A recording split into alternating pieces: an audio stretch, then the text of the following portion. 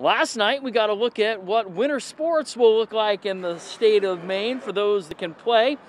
This was a basketball game, Cony and Mount Ararat. Now, Friday is the next update of the county color designations, and athletes are waiting to find out if they'll turn green. In this game, Cony beat Mount Ararat, but Cony was mostly happy to compete.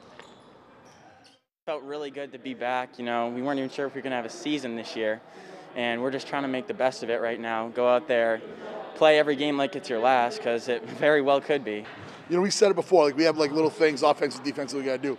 But our big thing was be thankful you got a chance to play. I have a lot of coaching friends right now that aren't able to play, and I feel my heart breaks for them because I know how much they love it.